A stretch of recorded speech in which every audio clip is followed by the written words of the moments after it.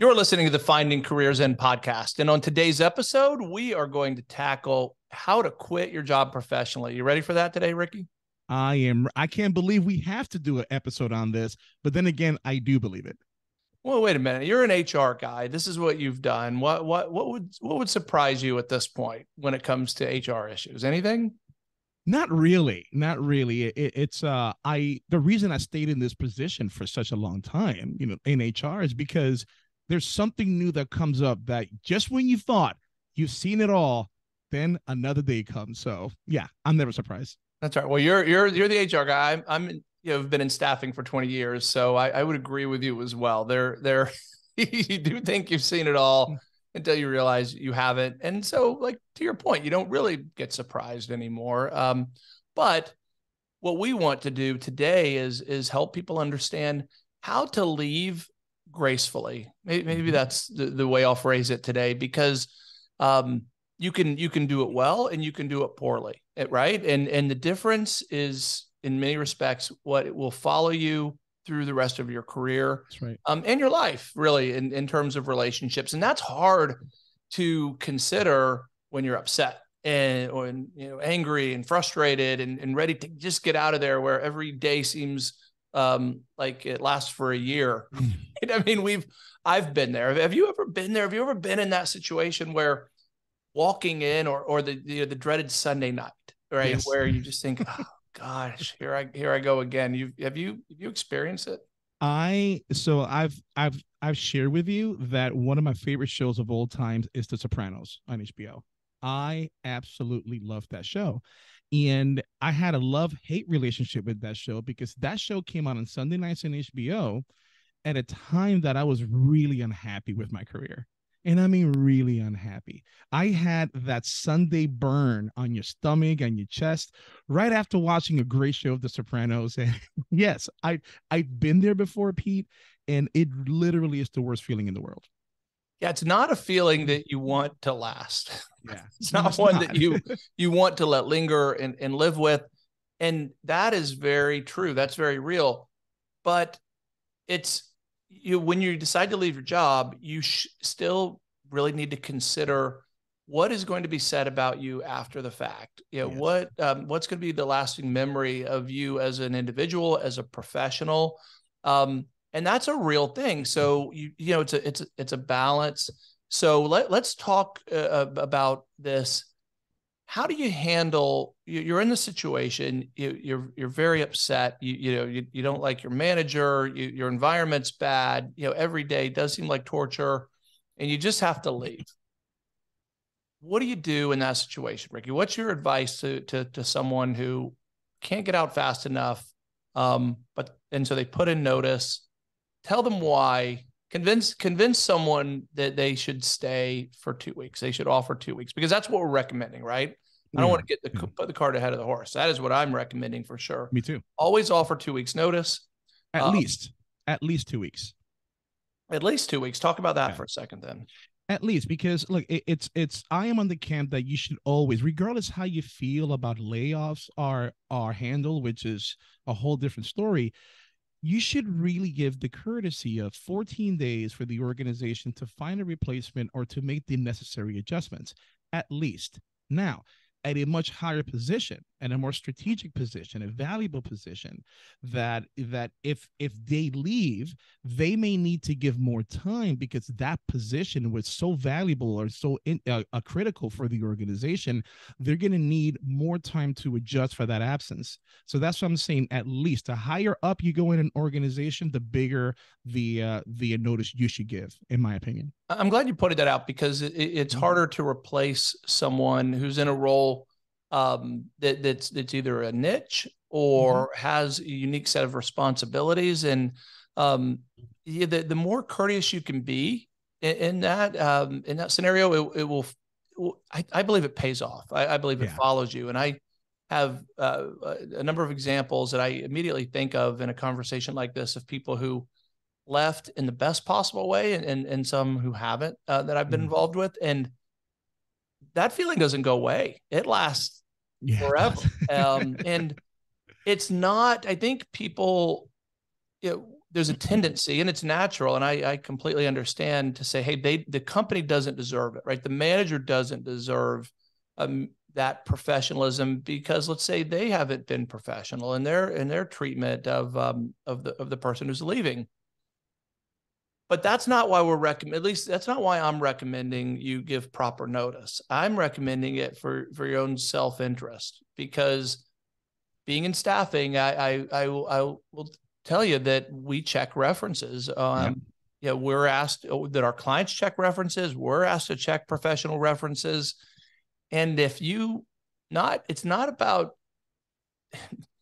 you may not get a bad one, but you need a good one, right? I mean, no comment is pretty telling when someone refuses to say whether an employee is eligible for rehire, and in many cases you will not be. Most cases, if not all, when you leave without notice.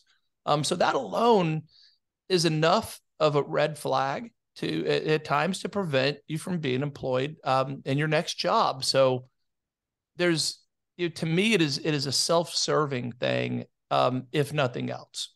Yeah, it is, but I want to touch on something you just said about the manager, because I know a lot of people out there would say, you know what, if I got a crappy manager, I'm just going to leave. Forget that manager. They don't deserve my 2-week notice. That may be true, but you got to be above that, because not only your manager suffers, who do you think is going to do all the work? Your colleagues. They're going to suffer. A lot of people above and beyond, or not above and beyond, but other than your manager, are going to suffer. So think about that as well. But yeah, don't burn any bridges. And Pete, I had a conversation with somebody about this last week who says it's illegal to blacklist somebody. And I'm like, says who? It is not illegal to blacklist anybody. If you don't want, as long as it's not a violation of the law. For example, you blacklist somebody because they're Hispanic, or they're a woman, or they're a man. That's different. To blacklist somebody because they just left and didn't give proper notice, that is perfectly legal, and I totally support that, because now you can't trust that person. You can't trust them on a project, so you are burning a bridge. Right, and that is the big takeaway we hope everyone has from this who's listening, is that it burning the bridge, and you want to avoid. Now, we said, I think we both said in a different way, that you should do this every time. But there are exceptions. Are there not? Can you think of any? I have a few that come to mind, but I do think there are exceptions, as there are to pretty much any rule in the workforce. I've got two of them that come to mind. And the first one is more serious. So to leave without any notice, if you are in danger and nobody's doing anything about it, then yes, you have to think about your safety is always paramount. So yeah, if I'm in danger because I'm afraid of a coworker, I'm not going to give a 2-week notice if the organization isn't doing anything about it. So that's one of them. That's a more serious one. The other one, this happened to me about 10 years ago, that we had somebody who just started working for the organization on Monday. And on Wednesday, they decided to give their 2-week notice. And I told the person, I'm like, I'll accept it right now. to wind down their 2 days of work. So I'm like, you know what? I'll accept it right. And the person got upset. And I told him, look, you have to understand that from my perspective, from our point of view, we need a 2-week notice to help us transition things. You're not done with training. Why continue training you for the next 3 weeks or 2 weeks if you're going to leave anyway? It's just better to cut it off right now. So that's the other one that I would think. That's a great point. So that you should offer it, mean it when you offer it. I've noticed a trend over the past few years where people offer it, assuming, because there are certain scenarios where companies will immediately say, like the one you just described, someone's 2 days into a job. Yeah. There's no reason for them to stay around when those 2 weeks are going to be training, right, on the company's dime. That doesn't make sense. Certain sensitive positions, sales, for example, is a common one where if you're going to work for another sales organization, the employer probably doesn't want you hanging around any longer than necessary if you're not motivated to produce in the job that you were in. And so there's lots of roles where it's almost a given that when someone puts in notices, it's going to be their last day. But even in those scenarios, you never know. And you shouldn't assume even if you expect that they'll ask you to leave right away, when you put in that 2 weeks notice, mean it, and then plan to work as hard in those final 2 weeks as you did in your first 2 weeks. Because again, it's not for the benefit. And you bring up a great point. Yes, does it help your peers? And if you have friends that you're going to be leaving behind, absolutely. I mean, that's a noble thing to do. But I don't even need to get there for this advice. I just want to make the point that it will be how you're thought of, and it will follow you. And that may be really hard to see in the moment, and say, I'm not looking forward. I don't care about the far advance. I just don't want to show up one more day. And they're not deserving of it. Yeah, but you're deserving of a better reputation than that. That's right. As an individual, and that's what you need to protect. Because if you lose your reputation professionally, that's something that is almost impossible to regain.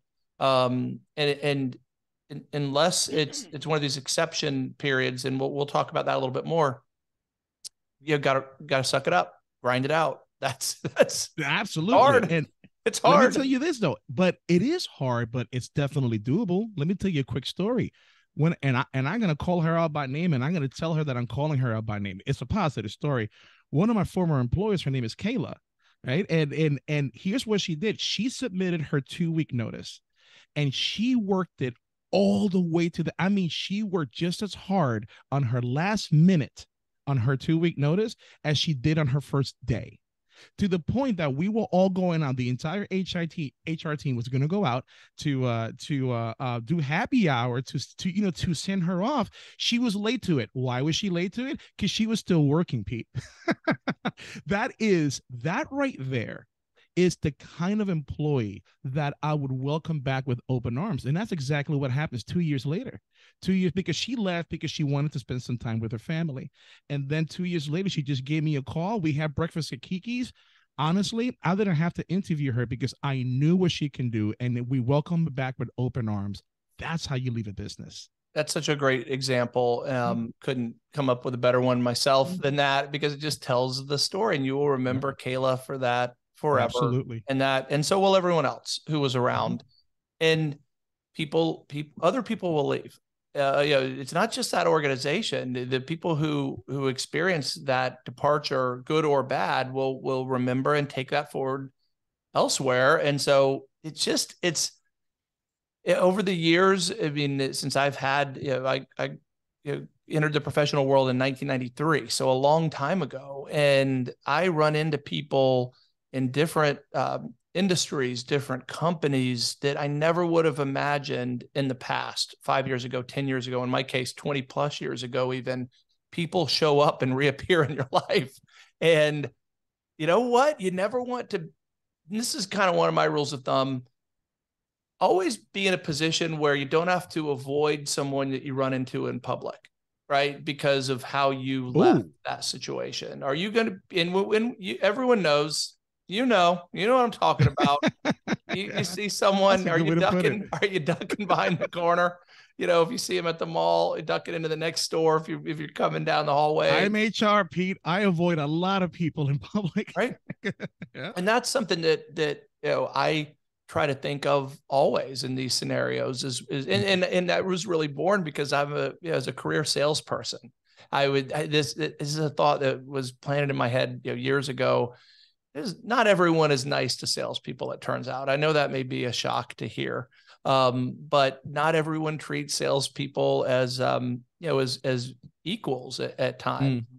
And I used to, when that would happen to me, and it did on occasion, I would think, what if I end up coaching your kid in basketball or soccer, or they end up on being buddies with one of my kids, and they have to come over to my house? Like, what's gonna happen? And you know what? Things like that have happened to some degree. So it happens to me all the time. I run into people that I've terminated in the United States and in Canada. I share with you, I was in Niagara Falls and I heard teach, and I look over and it's some guy I fired from the fire department. And my wife was like, really? Internationally, people find you. That's interesting. And I'm like, don't be so dramatic. It's Canada. So other reasons to leave. So you mentioned being in danger. I think that should go without saying, but we need to point it out anyway, because we did say always give notice. Always with some obvious exceptions. If you're in danger, if you're being abused in any way, verbally, mentally. Now, I will say with that one, that doesn't mean you're being pushed hard at work and you're being, you have heavy demands put on you, an expectation of achieving certain metrics or whatever it might be. That's not what I'm talking about. Okay, that may feel stressful to you, and that's real. But that's where in a situation like that, because let's be honest, if someone is dreading coming to work and feels that they're in a bad environment and they need to get out of it, it's usually because of pressure and it's put on in the workplace, or in many cases it is anyway. But that doesn't mean the employer's bad. That doesn't mean that the manager's bad. That just means the job is a bad fit for you as an individual. Exactly. That's what I wanted to say, because it's, if somebody is being pressured at work to do better, that's not harassment. That's not a toxic work environment. That's what the work environment is supposed to be. And if you're not willing to improve those skills and meet that demand, yeah, quit. I rather you self-eject than you put somebody else through the process of doing it for you. So that's why I wanted to jump in and say that piece. It's yes, if you're being pressed to do better, that's the nature of the job. That's what leaders are supposed to do, right? Move the needle from A to B. But if you're not willing to meet that demand, do not put the organization in the position to let you go. You should just self-eject and find something that's better suited for your skill set. That's it. That's right. Right. So when it's time to give notice, how should you do it? How do you recommend that someone deliver that message? You have email, you have text, you have phone calls, you have in person. Although in person physically is harder to come by these days for a lot of roles. But what is your general advice on how that should be initiated? From my perspective, I love personal conversations, right? So whenever I've resigned, I've always gone to the person and say, hey, let's talk. Let's have a conversation. I want to let you know what's about to happen. Obviously, I'm not going to say it like that, but I get really personal with them. That's easy for me, Pete, because I'm an extrovert. That'll be easy for you because you're an extrovert.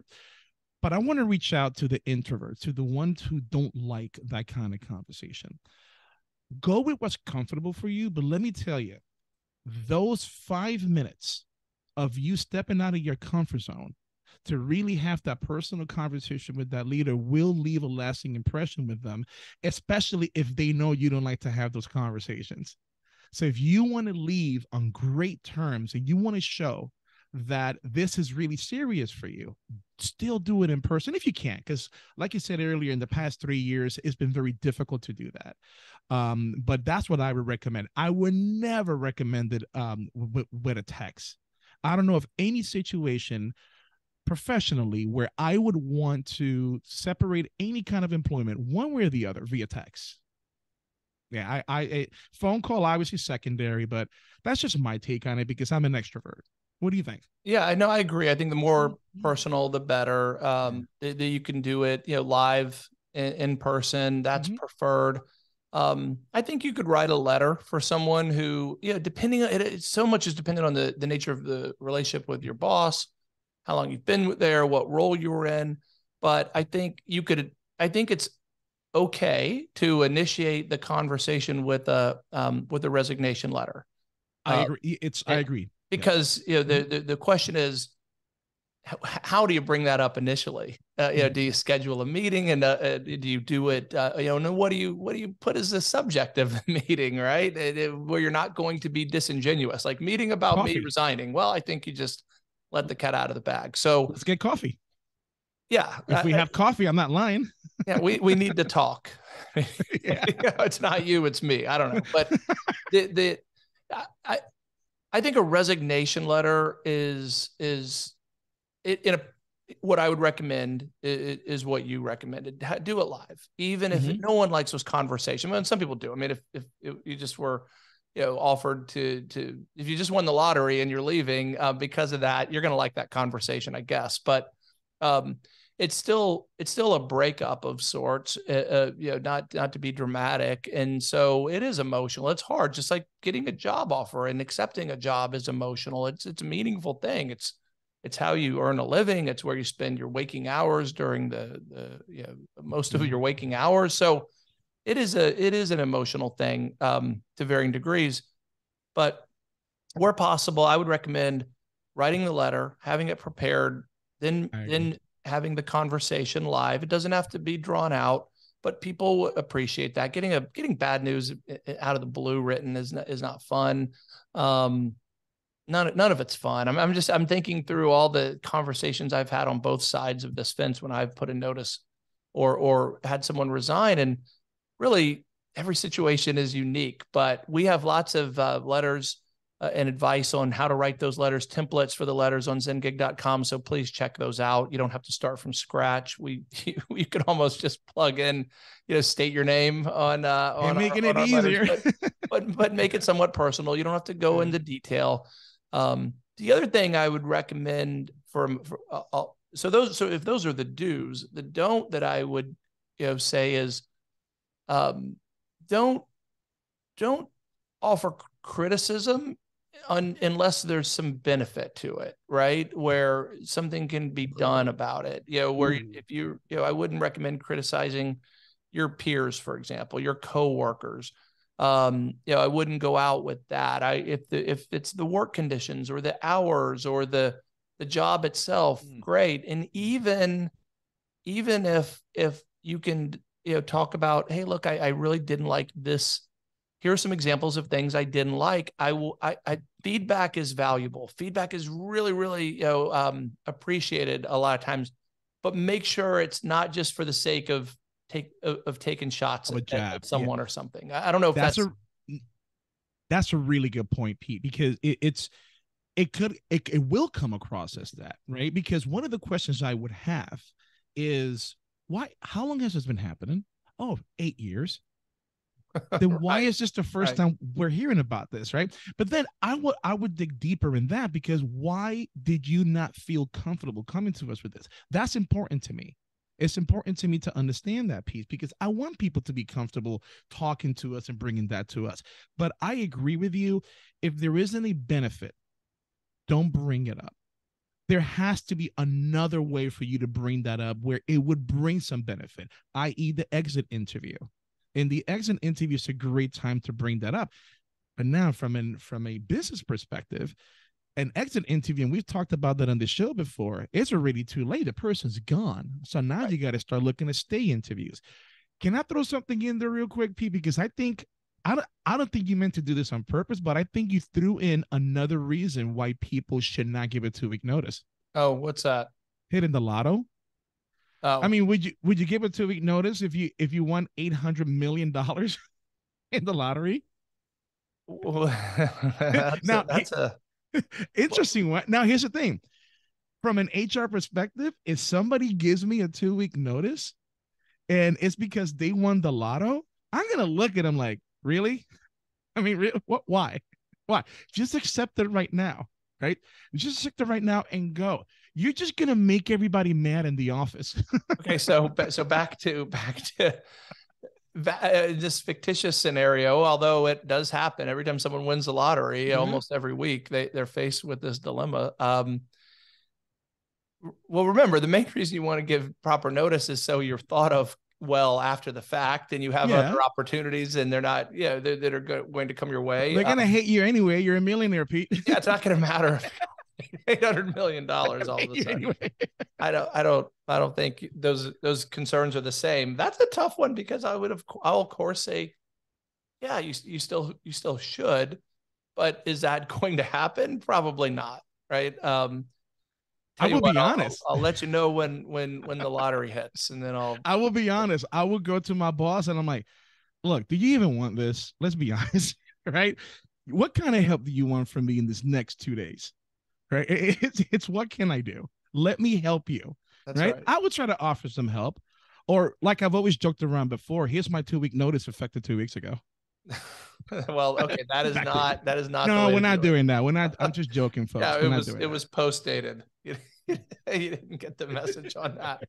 Um, All right. yeah. So I think the do's we've covered. Any Yep. other don'ts that other than when you leave, other than just what you said, don't take a shot at something unless the way you phrased it was really good. I think unless it's constructive and something can be done about it. Yeah. Don't say something just to get it off your chest, right? I mean, because again, it's you could go out and say how awful your manager was. It will make you feel better in the moment, but that's not going to ultimately serve you well. There So is is. it fair? Is it appropriate to say be bigger than that? Be better than that, and that's hard because if all that has been pent up and you're like, man, I can't wait till the day I can quit where I can say It's what's hard really to on my do. mind.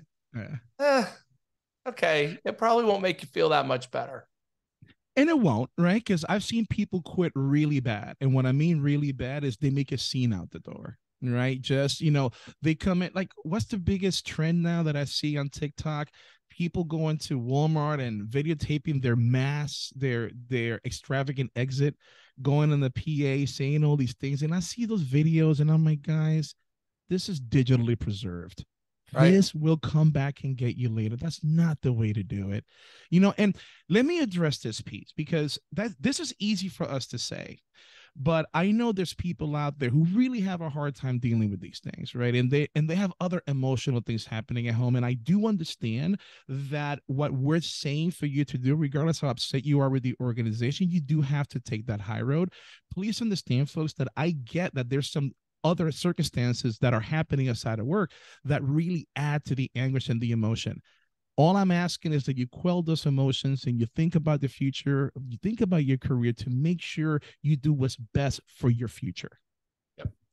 Well, I think that wraps it up then. I mean, let's in conclusion, Yeah. then we recommend giving 2 weeks. We recommend meaning it in almost every scenario.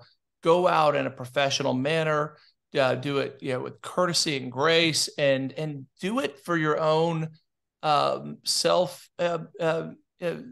self-serving reasons, because we want you to be thought of, and you as an individual want to be thought of well, right? What are they going to say about you after you leave? And that you even if you did great for a decade, if your last 2 weeks are a bust and you go out, getting on the PA system and doing something like Fireworks that display. for just for show, you'll regret it. You will, in almost every case. So go out gracefully and professionally, and that'll serve you well over time, not for their benefit, but for your own. That's right. All right. It's identical. It's exactly. I agree with everything you said. All right. If you have any questions, hit us up. We love to feedback, and of course rate us on the show. And otherwise, Ricky, man, have a great weekend. You too. Have a good one. All right. Good night. Thanks so much.